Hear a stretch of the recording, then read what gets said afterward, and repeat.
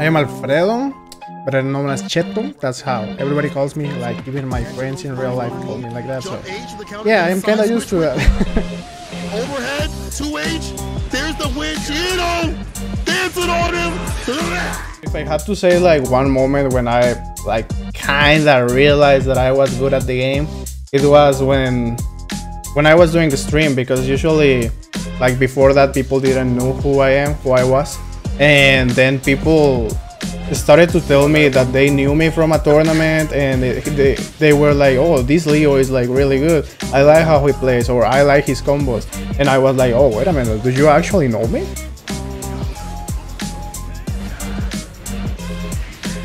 I don't think there's a point in like we will say, oh, yesterday you were a casual player and tomorrow you are a top player.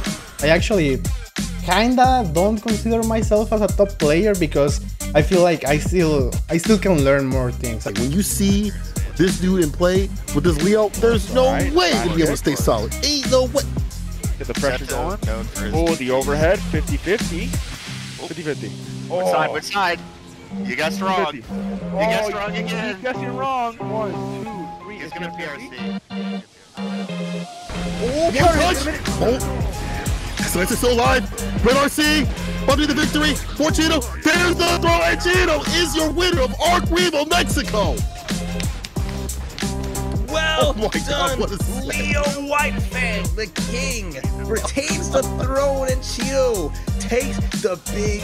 I choose 9Moons, I will say first of all, because I know one of the organizers, and I started like talking more with him, and then we like talk that we share like some good ideas and we could do better as a team. So I thought that being in like a team with them will be like really good for both of us, because we have good ideas to be making content.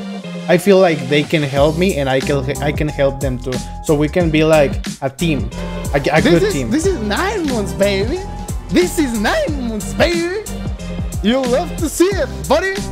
What's next for me? Well, I will be like focusing myself on the Guilty Gear Stripe still, because I really love the game. I am still trying to practice like some other characters or something that I can still improve about myself, because as I said before, I feel like I am good, but I am not good enough. I feel like I can still like learn more stuff, and I still want to try some other games, such as maybe KOF, I don't know about it, and DNF. I am looking forward so much for DNF Duel, maybe trying to compete into other game if I like it. But yeah, I will say like the most important thing that I am looking forward is just improve and trying to be better.